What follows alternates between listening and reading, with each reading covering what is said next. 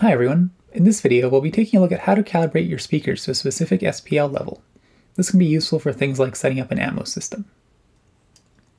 The first thing you'll want to do is head over to the Blue Sky website and find this calibration test files page. You see that there's a link to download a zip folder which contains a couple of audio files.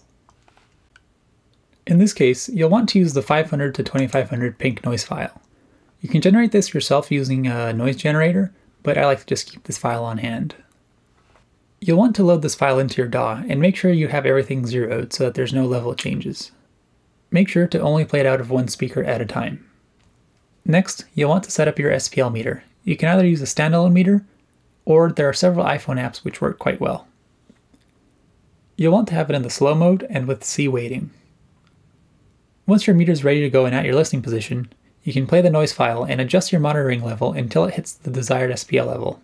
Typically, you'll want between 78 and 85 dB SPL, but it depends on the size of the room. This process can then be repeated for all the speakers in the room. Next, we'll take a look at using REW as an SPL meter, which can help further dial things in. For this, you'll need a measurement mic connected to your system as well as the SPL meter. If you're not familiar with using REW, please check out my other video about it. We'll start off by clicking the SPL meter up at the top. At this point, the meter isn't calibrated, so you'll want to click the Calibrate button.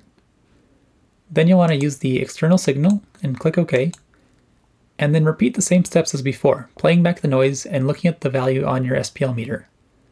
While the noise is still playing, you want to enter in the value here and then click Finished. At this point, the readings shown by the SPL meter will be correct. Any measurements now done in REW will have the correct SPL values. Once you've taken some measurements, you'll now have an accurate reading of the SPL levels.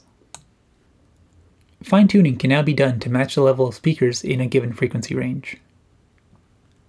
I hope this video helps. Feel free to reach out to me if you have any questions.